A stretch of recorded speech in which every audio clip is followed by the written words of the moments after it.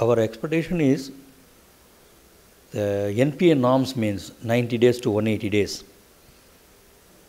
Then SARFAESI Act will be damaged to all the small and micro industries.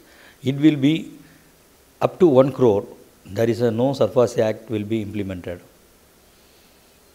Then the rate of interest will be in single digit. This is the main our object. And we give one more in the policy, 20% reservation will be given by the central government. That PSUs not implemented that in correct way. So we need one monitoring committee will be monitored. The 20% reservation will be really to get into the depth of the small and micro. And GST, we know how to work it, then we will come to conclusion that I don't know how it is